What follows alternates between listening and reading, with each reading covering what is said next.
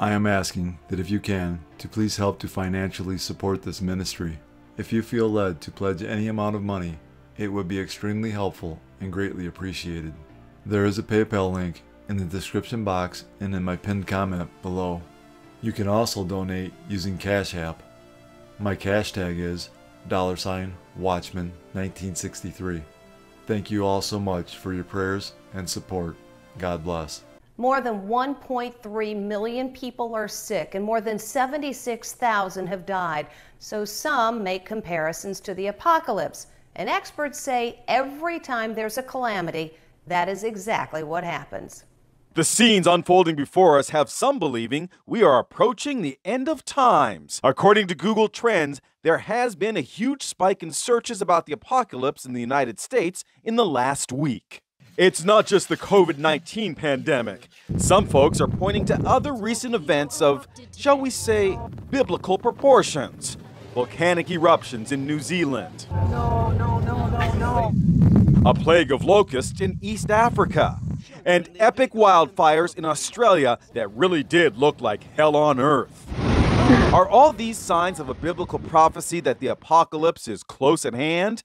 That's what some folks believe. I'm not scared of the apocalypse or things like that because I know in the end what's going to happen. Shemaine Webster is a devout Christian. She believes the COVID-19 pandemic is a message from God. I have a lot of faith in God's plans and His purposes. But Columbia University religion professor Ari Goldman says the end of the world is about as real as the zombie apocalypse show The Walking Dead. He points out that talk of the apocalypse frequently comes up during worldwide crises. Some of our worst fears and worst predictions sort of occupy us and take over our rational thinking. Recently, there has been a tremendous increase in mockers and scoffers that are attacking Christianity and the Bible in general. On 2 occasions, the Bible warns that the closer the coming of the Lord Jesus, the greater the mockers and scoffers will become. 2 Peter 3:3 and 4. Knowing this first, the scoffers will come in the last days, walking according to their own lusts, and saying, Where is the promise of his coming? For since the fathers fell asleep, all things continue as they were from the beginning of creation. Jude 1:17 and 18. But you, beloved, remember the words which were spoken before by the apostles of our Lord Jesus Christ, how they told you that there would be mockers in the last time, who would walk according to their own ungodly lusts. What is so significant in both 2 Peter 3 and Jude is, the prophets and apostles warned about mockers and scoffers. Apparently, the mockers and scoffers are a sure indicator we are living in the last days.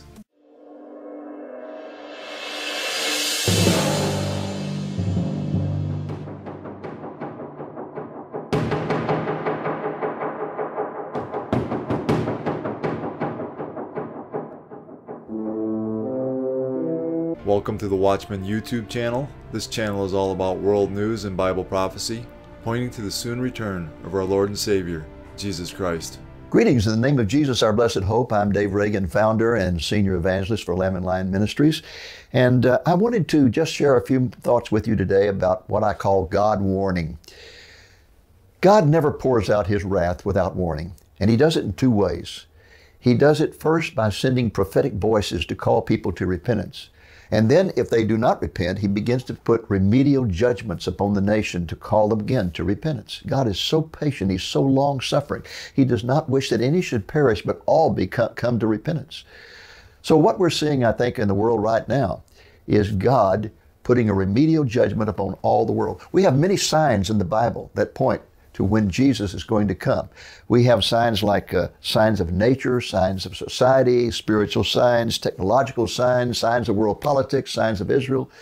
And all of those are converging for the first time ever, clearly indicating that we are living in the season of the Lord's return. And as we look around the world today and we see things like wildfires in Australia and locust invasions in Africa and this pandemic all over the world and volcanoes erupting and earthquakes occurring, we can see that the signs are converging, all of them for the first time ever. It's as if God is shouting from the heavens, Jesus is coming soon. I believe that this pandemic is a worldwide remedial judgment that God is using to call people to repentance, to get them to think about eternity, to get them to think about their lives and where they're going to be when they're no longer here. I hope you are giving serious thought to your eternal destiny. And I hope that if you've never accepted Jesus as your Lord and Savior, that you will do so today, because He is your only hope. The Bible says that the only way to God is through Jesus Christ. So if you've never accepted Jesus and you don't know the peace that Christians can have in the midst of this kind of chaos, I urge you, pray to the Lord. Father, I'm a sinner. I admit I'm a sinner. I admit that I need salvation. I come to you in repentance. I receive your Son Jesus as my Lord and Savior. And then, when you've prayed that prayer, find a church where you can begin to hear Jesus preached, and you can begin to study the Bible, and you can publicly proclaim your faith in Jesus in both a public proclamation and in water baptism. Just follow the E. Some directed traffic. Back up, back up, back up, back up. And you're good.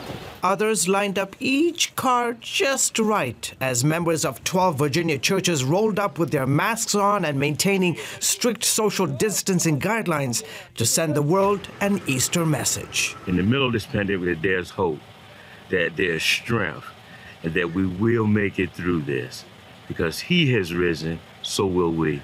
On a stretch of road in Chesapeake, dozens of cars lined up to spell the words, "He is risen." I think with as much desperation and anxiety going on in the world at this time, people are looking for hope, and it's a great opportunity for us to get out there and love our neighbors and share the love of Jesus with them. As the emotional and physical toll of the COVID-19 outbreak rises, folks here want their fellow Americans not to lose heart. God is with us. That same Spirit that raised Jesus from the dead is with us in this really terrible time. Pastor Bob Fox organized the event to encourage congregations to reach a hurting world during times of uncertainty. This is an opportunity for us to go forward, not just to be passive and just try to wait it out, but to really listen to the Lord. The Lord wants to use this time to take the church to new levels of expressing the gospel. And it's happening. Research shows a huge spike in online searches relating to faith, God, and the Bible since the viral outbreak started. We've seen big upticks in searches around fear and anxiety. We've also seen record levels of people sharing scripture. Fox says while this event is a symbolic gesture of unity, and also just to get out, take the gospel outside the walls. Since we can't get in the walls, we have to take it outside the walls. As the coronavirus pandemic continues to bear down across the globe, the drivers of these 49 cars are hoping that the words "He is risen" will bring hope in the midst of this historic season of fear, anxiety, and widespread isolation. Jesus said, as a sign of His coming and the end of the age, there would be an increase in deception, false Christs who will deceive many, wars and rumors of wars, nation against nation and kingdom against kingdom, famines, pestilences, earthquakes, Christian persecution, apostasy, false prophets, and lawlessness, causing the love of many to grow cold. Jesus said all of these signs would come like birth pains. Jesus was likening last days events to a woman in labor. As the labor progresses, the pains increase in both frequency and intensity until the baby finally comes. As we get closer to Jesus' return, all the signs He gave us as a sign of His coming and the end of the age will become more frequent and more intense. All of these signs are manifesting around the world in our time. The Lord Jesus foretold that there would be plagues or pestilences in various places in the last days before He returns, as we read in Luke 21:11. And there will be great earthquakes in various places, and famines and pestilences, and there will be fearful sights and great signs from heaven. Pestilence is the Greek word loimos, which means a plague. Definition of a plague is any large-scale calamity, especially when thought to be sent by God. These things are happening in various places around the world, just as the Lord said they would. The toll on American families in this country, workers on the front lines risking their lives, from the hospitals, of course, to the supermarkets, to the mailmen and women, and with at least 10 million Americans out of work applying for unemployment, the long lines tonight for food. As we reported last night here, the new numbers also showed the terrible toll on African Americans. Minorities are being hit especially hard. Here's ABC's Steve Osunsami tonight. Outside this Miami area unemployment office is more proof tonight that COVID-19 is ruining families. More than 10 million Americans are out of work, and that number will rise. There was very little social distancing here Tuesday. They were more worried about how they're going to feed their children. We had a glut of people show up way too early. We've given out hundreds and hundreds of applications, but now we're printing up hundreds and hundreds more. It's no wonder that 80% of Americans feel things will only get worse. At this food pantry in Fort Lauderdale, the lines were even longer. Right now I haven't worked in 2 weeks, both jobs had to put on hiatus. We saw lines just as long as people waited for food near Pittsburgh on Monday. It is with heavy heart tonight that the family of Cheryl Catron shares that COVID-19 robbed them of their sister on Friday night. She worked at a police station in suburban Atlanta. In Detroit, hearts are breaking for the family of Vincent Barber. He and his wife Latricia were just married in October. She thinks he got sick after a haircut. I'm watching people who are not taking this seriously. They're partying, they're visiting everybody, and I lost the love of my life because he wanted to go get a haircut. Authorities across the country are now underlining that Black and brown Americans have more to fear from both the virus and the shutdown meant to fight it. And tonight, new numbers. Experts share that only 1 in 5 Latino workers can safely work from home. And the CDC tonight is saying that while Black Americans make up 18% of the U.S. population, they were 33% of all coronavirus hospitalizations in the month of March. We've known literally forever that diseases like diabetes, hypertension, obesity, and asthma are disproportionately afflicting the minority populations, particularly the African Americans. At those food pantries across the country, the lines are filled with hope and thanks. This is very good, awesome, good. Each box, a small bit of rescue. And Steve Osunsami with us tonight from CDC headquarters in Atlanta. And Steve, you hear from so many of those families how grateful they are for this food. And we really need to support our food banks during all of this. But of course, we have to remind our audience that those families, many of them, still wait for those all-important stimulus checks. Those checks can't come fast enough, David. And the Treasury is saying that Americans waiting for a stimulus check by direct deposit will see those checks hit their bank accounts starting next week. But if you're waiting for a check in the mail, it could take at least a month or so. Police are apologizing to a man who was arrested while tossing a ball in a park with his 6-year-old daughter. The man who was arrested says he and his daughter were at least 15 feet away from anyone else. This caught on tape shows a dad being taken into custody in front of his wife and 6-year-old daughter. His crime? They were taking a break from quarantine and were tossing a ball around in a park in Brighton, Colorado. They're like, if you don't give us your information, you don't identify yourself, then we're going to place you in handcuffs, we're going to take you down, process you, and book you. They're like, we're going to do it in front of your daughter. A citizen posted the video to social media. The dad taken into custody turns out to be a former Colorado State trooper.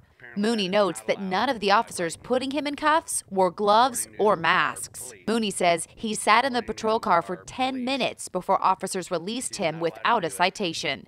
He says the ordeal really affected his daughter. Were you scared? Were you nervous when your dad was talking to the police officers? I was scared and angry. The department is apologizing, calling it overreach by our police officers. The death toll in the UK continues to surge, with figures just released confirming that 828 people have died in England alone in the past 24 hours from coronavirus. Nearly 56,000 people have been infected across the country, among them Prime Minister Boris Johnson, who remains in intensive care. Boris Johnson was given supplementary oxygen. Cabinet ministers say he's in a stable condition and is in good spirits. Despite the new death toll in the epicenter of this pandemic, a glimmer of hope. There's no doubt that we are now bending the curve. The bad news isn't just bad. The bad news is actually terrible. New York setting another one-day death toll record, 779 people. And the governor saying that number will rise as more patients struggling in the hospital lose their fight. The longer you are on a ventilator, the less likely you will come off the ventilator. But this morning, the infection rate appears to be slowing in New York. Some hospitals now releasing more patients than they're admitting, an encouraging sign for the physically and emotionally exhausted healthcare workers. Maimonides Hospital in Brooklyn, bringing ABC News into a makeshift ICU. Dr. Daniel Nicola was seen ripping off his mask and walking away from our cameras after calling a patient's family to update them on their loved one's condition. I mean, one of the parts of our job is delivering bad news to patients. Honestly, it's one of the more psychologically exhausting parts of the job. So telling someone that their family member may not make it, it really does, it takes a lot. As New York shows signs of flattening the curve, other potential hotspots are being closely watched, including the Washington, D.C. metro area, Baltimore, and Philadelphia. And we're triangulating testing data with the attack rates, with the hospitalization, with the number of cases, and really creating a mosaic of who needs what when to ensure that every American is served well. A leading model now predicts 60,000 Americans will die in the pandemic by August. That's down significantly from the 100 to 240,000 it predicted just weeks ago. Doctors credit social distancing and saying we can't let up. What you do with data will always outstrip a model. You redo your models depending upon your data. And our data is telling us that mitigation is working. So again, as Dr. Berg said, keep your foot on the accelerator because that's what's going to get us through this. But as Americans wonder when life will get back to normal, a sobering message from one expert. We're not going to get back to normal, the sort of before COVID, the BC kind of normal, where we go traveling, we go to restaurants, we go to concerts, we go to religious services, we go on cruises, until we have a vaccine that protects everyone. That's 18 months. It's not going to be sooner. In the meantime, there's new hope for a potential coronavirus treatment now in the works. It's a pill that blocks the coronavirus from attaching to lung cells in test tubes. It could be used to both treat and prevent COVID-19, and it is set to start clinical trials in humans this spring. Jesus, speaking to his disciples about the signs of his coming and the end of the age, declares this in Matthew 24:12. And because lawlessness will be increased, the love of many will grow cold. The Bible tells us lawlessness is the violation of God's commandments, as we read in 1 John 3:4. Whoever commits sin also commits lawlessness, and sin is lawlessness. Sin will be so rampant and so commonplace in the last days that the love people once had for one another, for many, will be non-existent. In this prophecy, Jesus Christ is describing an ongoing breakdown in the relationship with God. And since people's love for God is waning, it will be evident in the way people treat one another as well. A symptom may be that the love toward other people is decreasing, but the real cause is that the relationship with God is cooling off. This is what we are witnessing in our world today. The coronavirus pandemic is not only straining resources in our hospitals, but also on our streets, where police are trying to make sure everyone is following the stay-at-home order. Then add to that, last night, 19 shootings, 6 of them homicides. CBS 2 investigator Megan Hickey has been digging into the most recent crime data and the impact on our city. Particularly during the last week, overall crime was down, but shootings and robberies were up.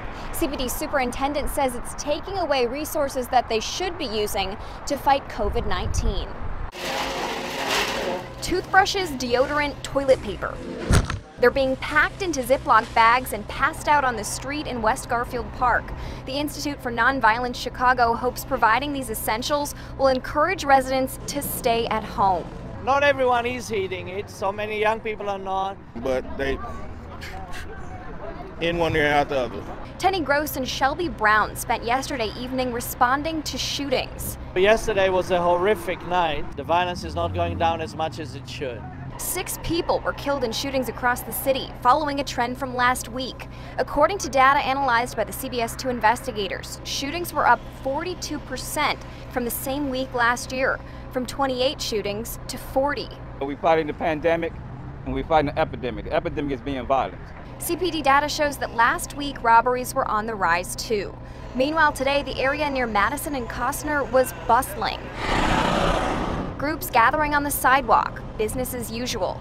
Tenny Gross says drug trafficking appears to be thriving despite the stay-at-home mandate. You don't become cured out of your addiction just because now there's a virus. And when there is addiction and demand, that means there will be a supply as well. So now they're focusing their efforts into a full-fledged public health campaign. So we know what's up, and we need everyone to act on that. Interim Superintendent Beck said that CPD dispersed 300 groups last night all over the city.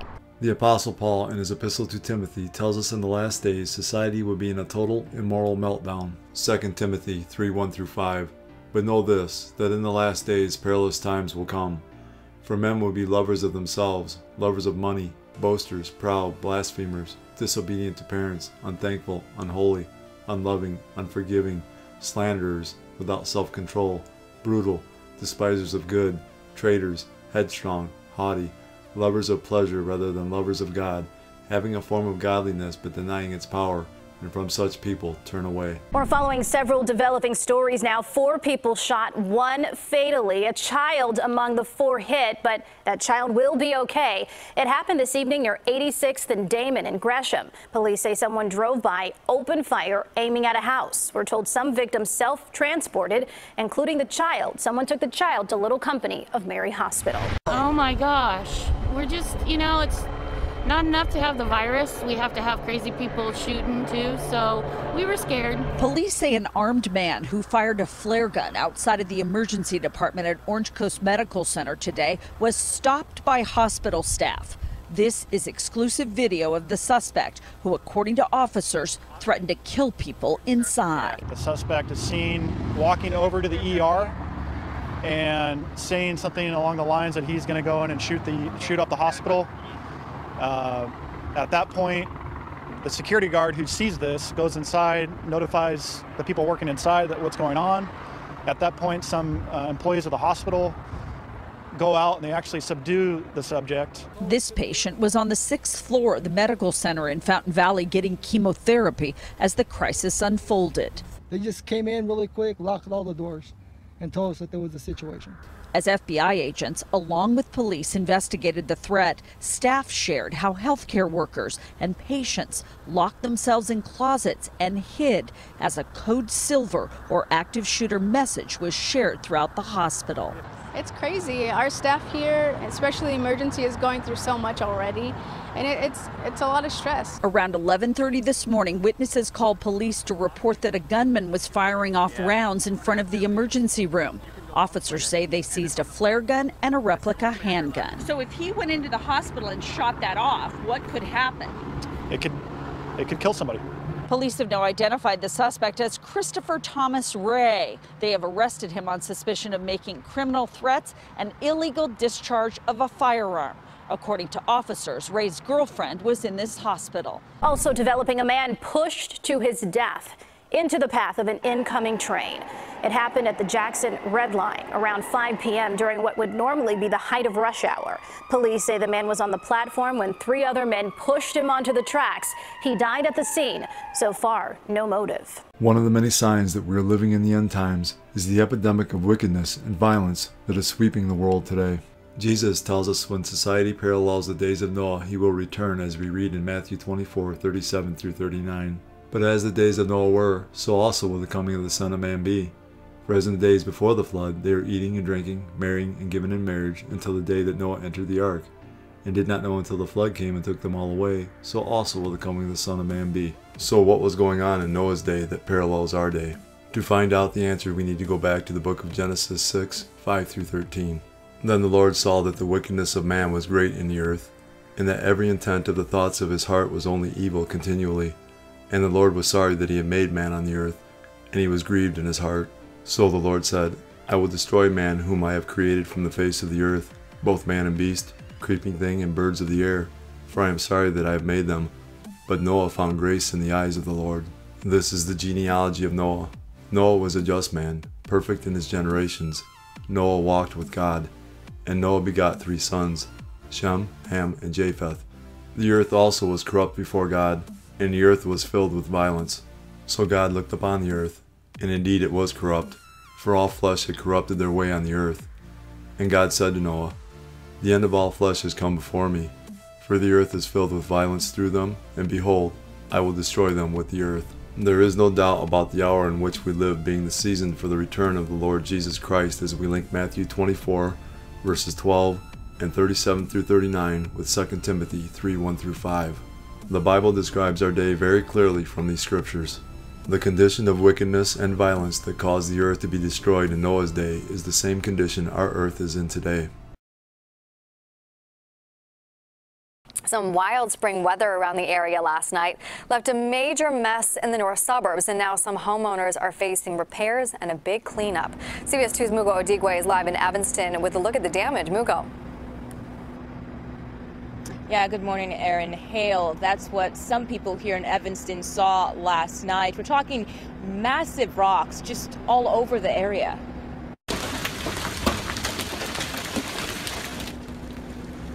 You can see and hear the noise from the hail falling in Evanston. We're talking large hailstones here. Take a look at this picture. It shows you how big the chunks of hail was. As you can imagine, it left some damage behind. Look at this video from our nonstop news crews. Several cars were damaged from the hail last night. You can see back windshields on some of those cars just completely gone. Then there's this damage at the Auto Barn Evanston. Several cars in the parking lot now have shattered windows and windshields. One homeowner describes the damage the hail left behind. The hail was big, like some were as big as a baseball. Golf ball was like the smallest I saw. It damaged a lot of cars, totaled my car, front, back, the upstairs window.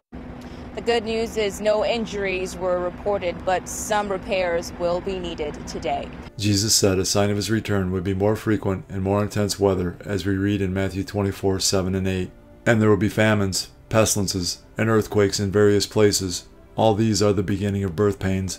Pestilence is the Greek word loimus, which means a plague. Definition of a plague is any large-scale calamity, especially when thought to be sent by God. God has used plagues in the form of extreme weather in the past, and will again in the future. The seventh plague on Egypt was hail. Don't forget about the famine in Joseph's time. One of the biggest is the flood in the book of Genesis. In the future, during the 7-year tribulation, God will once again use extreme weather in the form of pestilence as judgment. In Revelation 16:21, God uses hailstones weighing 100 pounds each, and great hail from heaven fell upon men, each hailstone about the weight of a talent. Men blasphemed God because of the plague of the hail, since that plague was exceedingly great. In Revelation 16:8 and 9, God uses scorching heat. Then the fourth angel poured out his bowl on the sun, and power was given to him to scorch men with fire, and men were scorched with great heat. And they blasphemed the name of God who has power over these plagues, and they did not repent and give him glory. So when Jesus Christ warns us that just before his second coming, there will be famines, pestilences, and earthquakes in various places, you had better believe that these occurrences are a sign from God and that he is about to intervene. John 15:18 through 20.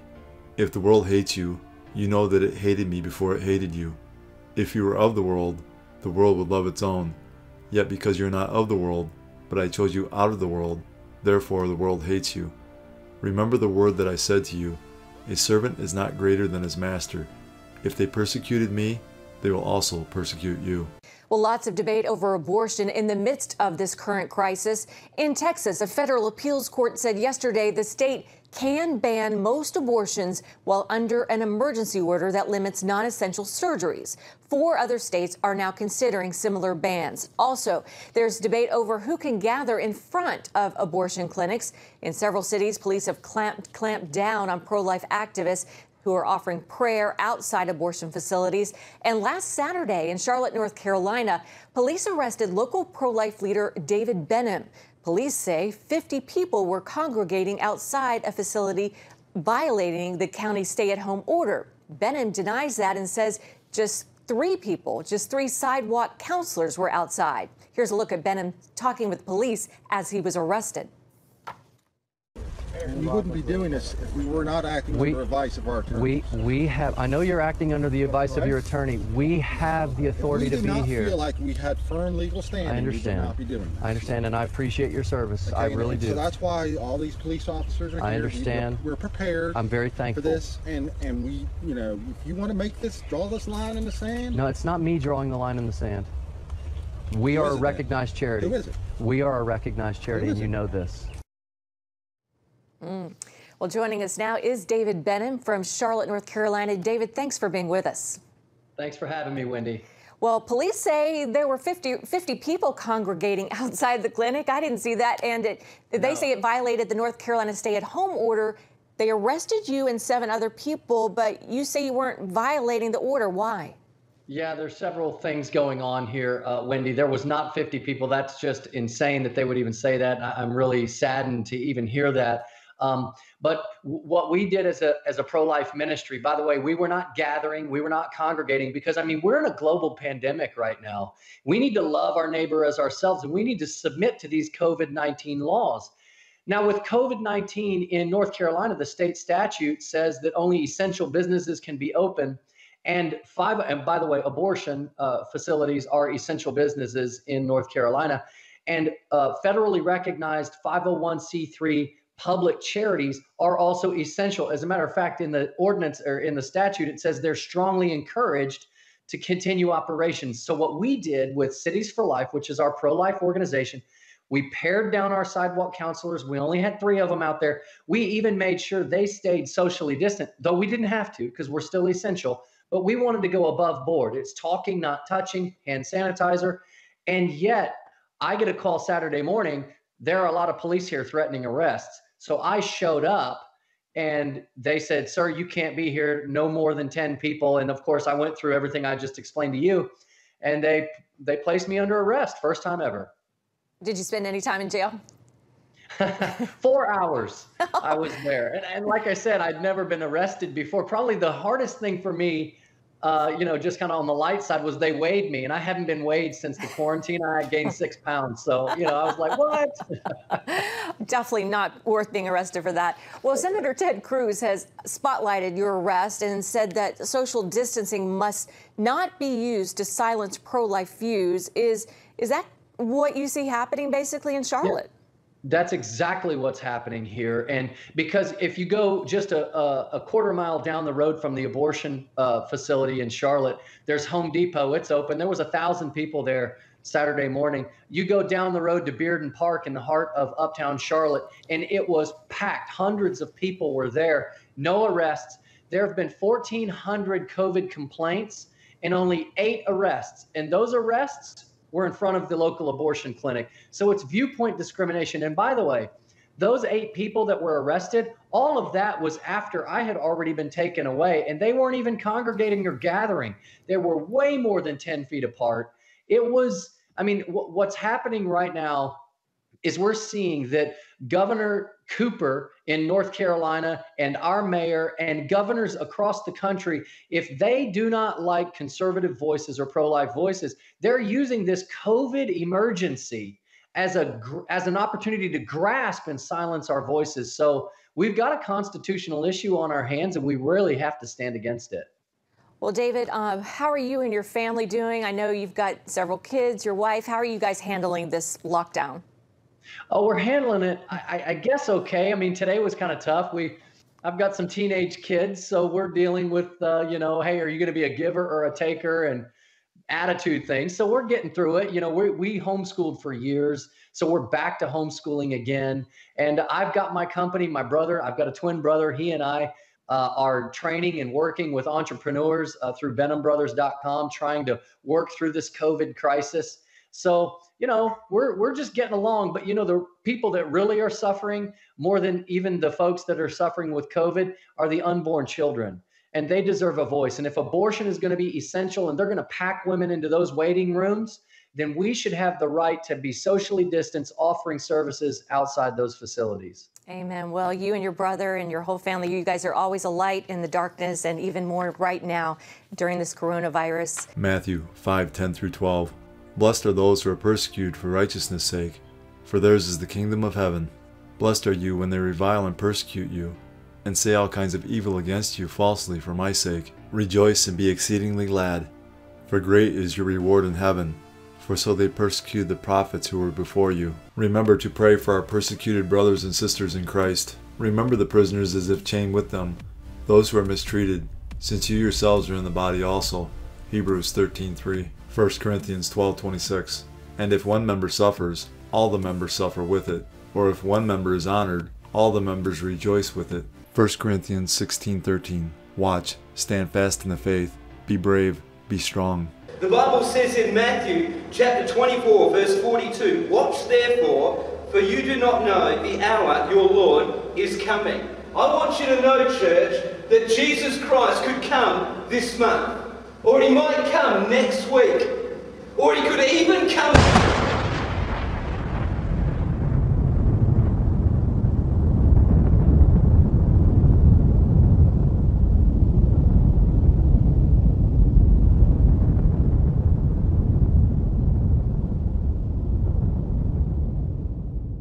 The signs of Jesus' soon return are so strong now, and the evidence is so clear that any person willing to accept the truth can see that the end of the world as we know it is near.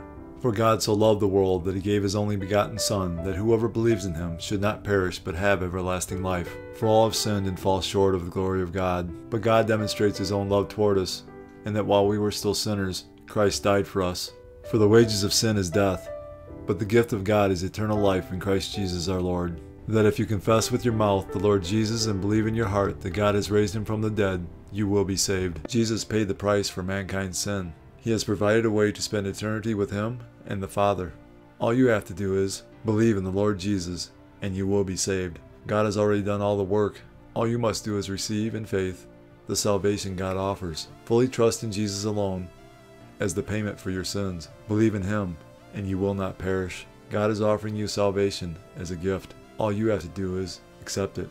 Jesus is the only way of salvation. That being said, we must repent of our sins. While repentance is not a work that earns salvation, repentance unto salvation does result in works. It is impossible to truly and fully change your mind without that causing a change in action. In the Bible, repentance results in a change in behavior. Repentance, properly defined, is necessary for salvation. Biblical repentance is changing your mind about Jesus Christ and turning to God in faith for salvation. Turning from sin is not the definition of repentance, but it is one of the results of genuine, faith-based repentance towards the Lord Jesus Christ. Time is short. Accept Jesus today.